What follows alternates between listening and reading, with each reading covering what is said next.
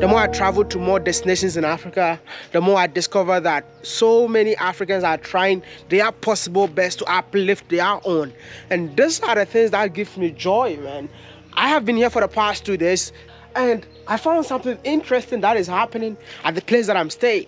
Literally, they got 11 rooms, right? Which means the resort or the lodge is not that big, but the work that this resort is doing worth more than all the major lodges or resort that I've slept in.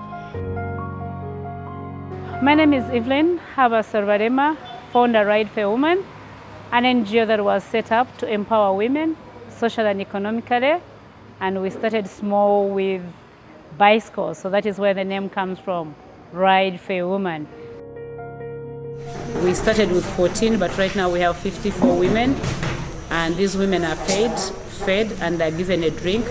They spend their day here doing the sewing and the basket weaving.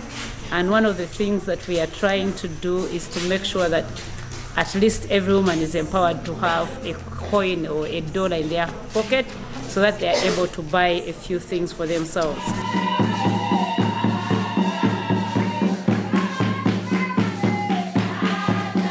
What you've done is really commendable. I mean, when I came in here, see, when people start talking about foundations in Africa, most of them are owned by, not Africans. But I was so inspired knowing what you're doing in here, knowing that the person who is doing it looks like me. The person who is doing it was born and raised in this village. I think they don't know what I'm talking about, but I just want to give you a round of applause. Is it really true that you are born in this same village? Yes, it is true. Next time when you come, I'll actually take you to my home so that you can take a video of where I was born and raised and where I still go to do some gardening. How was life growing up from this village? Hard, because I grew up there with my mother, 8 children. She used to wear one red dress. So actually, most people have been telling me to change the name from Ride for a Woman, because I have to explain what Ride for a Woman is, because most people call it Ride a Woman. And I'm like, no, there is a for there. Ride for a woman, which is riding to empower a woman. And so she used to put on one red dress. So people are like, maybe you should call it One Red Dress Project, because she's the reason why I started this project. Wow. Before she passed on, she wanted me to study. All her dream was for her children to go to school. So even what we were doing was she made sure that everyone, those who didn't study like my other brothers, is because they were insulted at school because we used to study when we are old. Even me, I studied when I was a bit old. So it was hard for us to go through that period. But all at the end, she used to call women and she would tell them, you know what, I used to wear one red dress, but because of education, come and see my case. So what you can do, make sure you eat less, dress nothing, but take your children to school. Tomorrow you will be different people. But all she wanted was to set up a foundation for me to make sure I can come and start a project that was going to help the women. So that is how I came up. And I told her I had finished the university, I had a degree in tourism, I had met a wonderful man. I didn't want to go back to the village. There was no TV, there was no light. You grew up with no light? Yes, there was no TV, no light. We used to have not even candles. So we had small, I don't know if you have those in your village, where you put paraffin. Of course. So, and you put lights, like you put the matches box? That is what we used to have. So that was our candle, that was our light. So that is where I grew up from. Even when I came to Kampala to study with my sister, I would still go back to that kind of life. Even when I finished the university and I had to go and start this job, that is the kind of life I went in. There was no power, and I was fine with it because I didn't grow up with TV. I had just seen it for some few years. So it was fine for me to go back to where I came from, to our original roots, and that is where we began from. So we have 300 women registered with this NGO, and we started with bicycles. So our dream was to have tourists ride the bicycles, hiring them to empower women. These 300 women are HIV, women who are domestically abused, single mothers, and actually the widows. That is the category of women for us who are looking. That time when we registered, the 300, there would have been even 500. We kept saying no, no, and at the end of the day, we're like, this is it. We can't take more than 300. Now, the hardest part was to begin. Everyone kept coming. So you start, and I'm from that village. So everyone would come, Evelyn, why did you call us? We thought when you're calling us, you already had an idea on how this whole thing is going to roll. I'm like, to be honest with you, we don't know. We have the 8 bicycles. We want to train 8 women who are going to be professional bike mechanics so that if we get people who hire them, they can actually ride. But if we can't do that, our goal was to have these women where they can be counseled, where they can be talked to, where they can, learn a skill so that they also have time to talk to each other, heal each other. Exactly. You have seen the hills in this village. This is a hill that these women climb every day to dig, to find food. So for them finding a place where they know they can also work, and they call it a workplace, where they know they can be paid, I am telling you, if this organization closed down, many people would actually be affected. I think they would have trauma. So that is how we started. So we're lucky that in 2011 is when I met a lady from Australia. She was in Bwindi to do gorilla tracking because Bwindi is well known for gorilla tracking, mountain, yes. So after her gorilla tracking, she wanted to buy African fabric. That's like, and then she was taking small pieces, 2 meters, 3 meters, 4 meters. And I'm like, what are you going to use this for? She told me quilting. I am glad I didn't know what quilting was, because if I knew, then maybe this wouldn't have started. So she's like, she explained, she really saw I was not really getting there. She said, do you have an email? I said, yes, I do. So I gave her my email. She took it, sent me pictures of the quilts. When I saw that, I was like, this is nice. If we started this, I think this would help the women. And then she was like, really? I said, yes. She's like, now I can come and train women how to quilt. Wow. She organized, that was Patricia, she got Jill, and then she came with Kim, and they started. They had to learn how to use pedaling machines because in Bwindi we had no power. So they had to find pedaling machines, and they had to learn how to fix them. They came, they wanted 14 women out of 300. What pushed out some of these women was because they were not going to pay. As you've seen, these women depend on their own hard work. You have to dig to feed your family. Exactly. You have to dig to feed. So they were like 3 weeks with no me digging, no money. How am I going to actually feed my family? They were like, no. So, but the 14 understood what it means to have a skill. We tried to convince them, we would educate them, and we didn't want to push them. We said, for you who will understand and you think it will help you, come. They were there for 3 weeks. And that is where we started the running from. From the 14 women, as I speak today, we have 60 women. The 60 women, you've seen the names written on the path as you enter into the reception, all the names of the 60 women. We wanted to put it there as our souvenir, as something. I've told you I would never do anything now, because seeing the happiness, the joy of these women is what makes me sleep so well.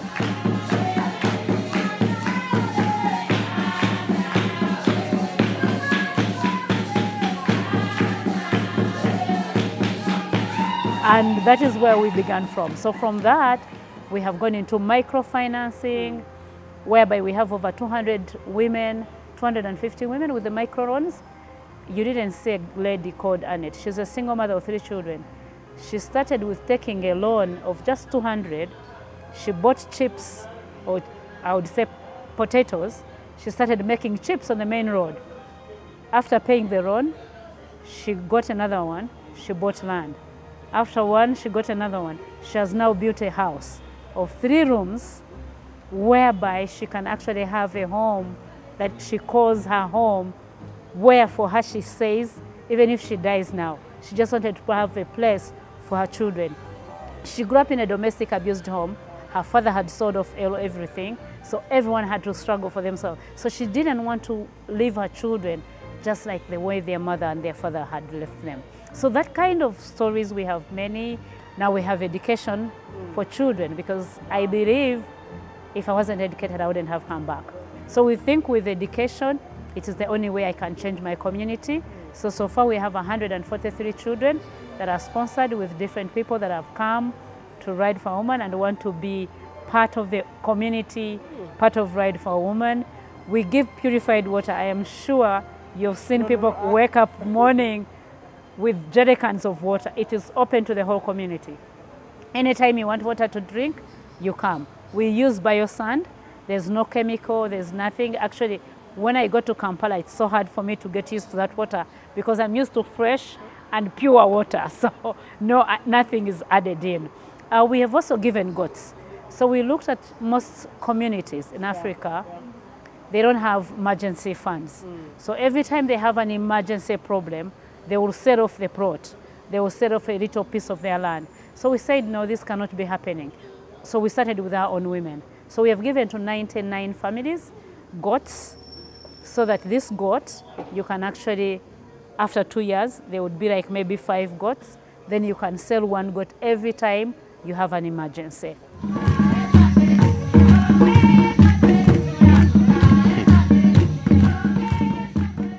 Wow. This year, our dream is to have solar. So the reason why I wanted solar was because of the education, and there's no power. So most families, children don't read during night because there's nothing. So when they give them their homework or they have holiday work, they have to do it during the time. But holiday time, parents want the children to help them in the gardens. So we thought if we give solar, so we want to go house, every house, once we put solar, we want 5 families to share. So 5 families, those are 5 children, or maybe 6.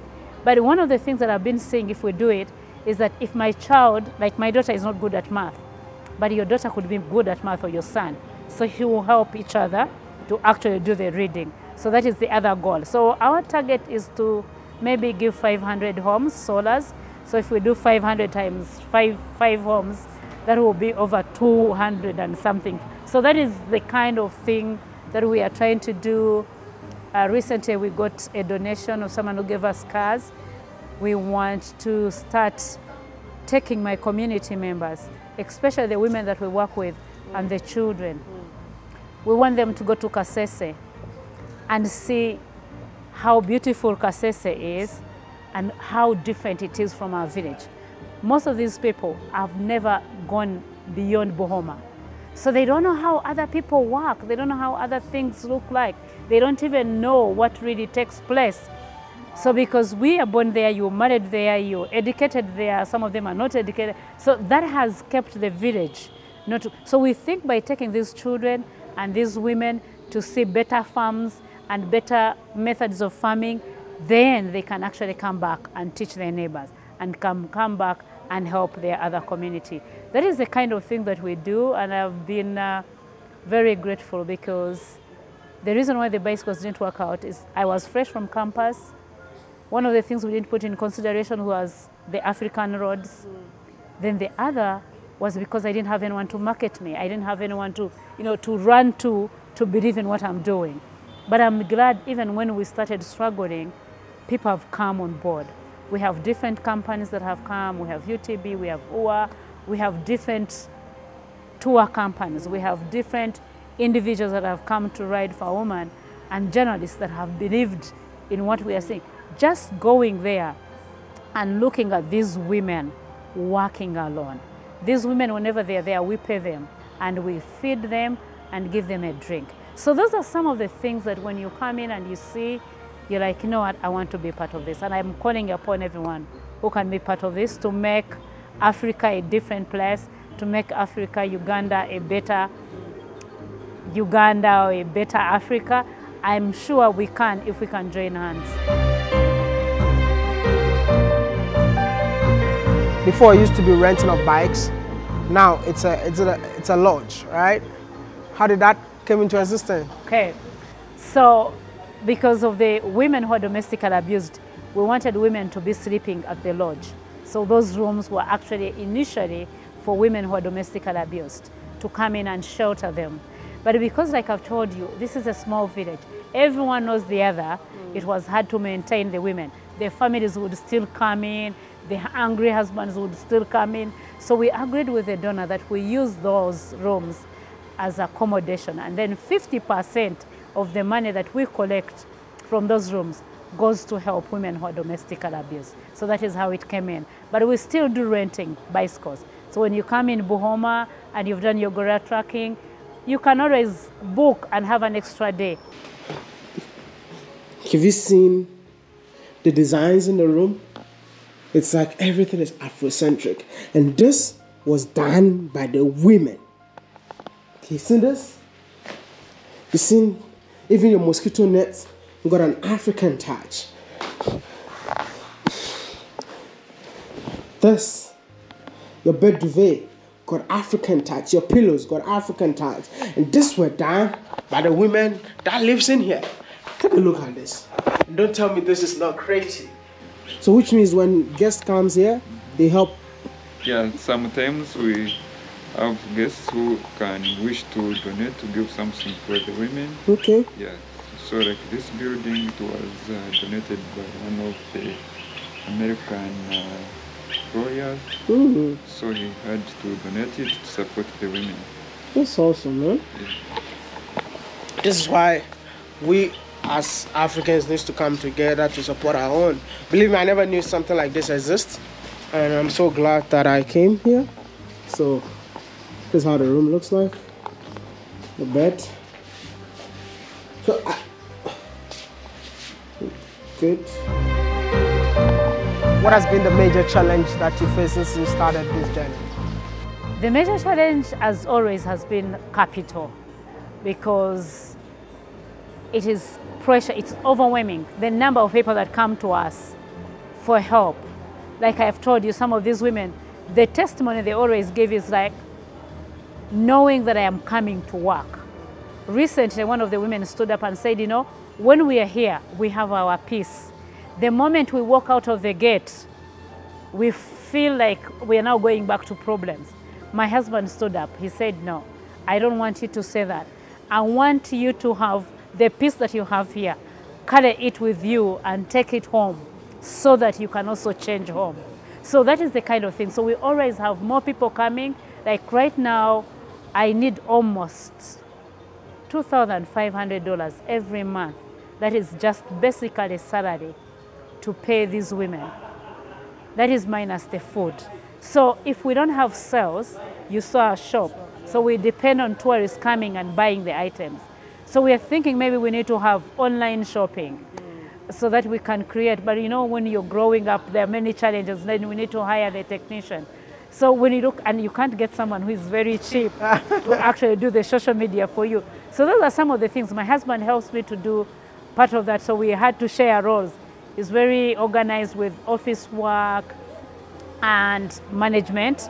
So I'm very good at public relations and then also part of the administration. So that is what we do. So we try to balance. In the evening, I'll be like, oh, Dennis, I met so-and-so, so we need to keep in touch. Please, this is the card. Or tomorrow I'll remind him, did you write or no? If I have, sometimes with my WhatsApp, so in the evening when I relax, I'm like, okay, now it's time for me to say, hi, thank you for coming to support. So, you know, like we try to do this ourselves. But if we could get people who can come in and volunteer and maybe train some of our staff. We have very good staff. Even when we are not there, I am not worried because I know they will do exactly what we have taught them. Because I did tourism, he did development studies. So development studies is more like developing a community. One thing that I love is to give a tourist an experience that will stay within you. So I try my best. Sometimes people think we have a lot to waste. I tell them no. I would never sell coffee at my place. I would never sell tea. I would never sell a cookie or a small donut or popcorns. It is an experience. You give someone tea because that is how I was brought up. I was brought up in a home. As much as it was poor, it was welcoming. At one time, before my dad died, he found people sleeping in the shed. There were over 60 people. We had a house of just 2 rooms and, you know, like a sitting room. You know, African average family houses. So he was from drinking, and when he saw them, and he was like, where are you coming from at this time? And then they tell him, we're from Kihihi. Kihihi is about 56 kilometers. They had walked 56 kilometers. So they were resting in Buhoma, and they were going to cross the forest to the other sector. So my dad was like, no, please, I have a small house, but in Africa we say a house is never small. It is the hearts that are always small. So if our hearts are big enough, we'll all fit in my house. So at around 10, we had my dad knock. I was little, I was about 6 years, but I still remember, because some of the things I don't remember, but I remember a bit. We saw people enter the house. The line was not ending. The house was already full, but people were still coming in. I remember that time it was already 10. People had to get those small torches to go to the banana plantation to cut matoke. They started peeling to prepare food. The men went to collect the water. They boiled for them to, try to massage their feet, shower, so that tomorrow, some of those people who are still there, up to now, whenever they cross the forest, they always look for a family. It's not about being rich. You can be poor, but you still have the rich in your heart to help someone, to change their lives, to make a difference in someone's life. Yeah. What are the kind of support that you need from us? Every kind of support. I've told people, and this I will always say, I've always told people it's not about money. They will give you billions of money and it will be useless. I still need more brains. We have been running this organization, me and my husband, but most of the things that we do has been people like you that come and say, Eve, I think you pushed it so much here. You need to be online. You need to do this. So we need more brains to come on to this organization to make it a better place, so that tomorrow in Uganda we have very many national parks, so that this can be done in every national park. So many people have come to me to go and do it in other parks, and I'm like, hold on. I am already carrying enough burden. I can't add on another park. What I always tell them is like, please go and start. I'll come in and train. I'll come in and help. I always tell them, start small, keep growing. This is how we started. We started small and we kept growing. So any kind of support. It can be an idea, it can be money, it can be volunteering, to do the marketing, to put up on so many social media. That is even better than giving me money, because I know then money will actually come in. So anything that anyone thinks when you go to our website that you can do to improve the organization, to improve the lives of the women, to improve the lives of the children. One of the things that we did recently is to start an organization for men, and the men want it called Ride for Men, because we realized that when we started this organization, domestic violence is usually due to lack of money, lack of food in most of the African countries. When a woman is working so hard and a man is drinking, you come home, you want food, and you didn't even give the woman food. So at the end of the day, she will answer you badly, and because you already have the influence of the alcohol, then you end up actually fighting. So now we have tried, the 70 men that we have, we said no drinking. If you want to drink, you're not in this group. And these men don't drink because they want. They are drinking because they don't have what to do. They are not educated. No one wants to employ an educated man. So they have lost their esteem. They feel like the world is gone for them. So the best way is to find it in drinking alcohol. Your final message to Africans watching us right now? I would want to say, I am proud to be an African, and I am proud to be a Ugandan, especially to be born in Bwindi. And I want to tell everyone, your destiny is not in being in a rich family, no. It is not being in a poor family, no. It is what you can actually make it to be. You can choose to be a happy person, or you can choose to be a miserable person. But every time you have something and you want to share it with someone, please do. One thing that I do is I stopped being selfish. As much as I can, I want to share what I have. It can be joy. That is where we go wrong. We always think money is the best thing to give out. No, you can share with me your testimony that will change my life forever, that will make me a better person tomorrow. So please, we can join together as Africans, we can join together as Ugandans, and I'm so proud and happy to have met you. Thank you so much for being here this evening, to give me your time. And please, me and my husband, we are still inviting you to come. I'll be so back. So that we can take you to some of these homes. I want you to get the testimonies yourself. Not me speaking, these women speaking. Someone else would interpret, not me.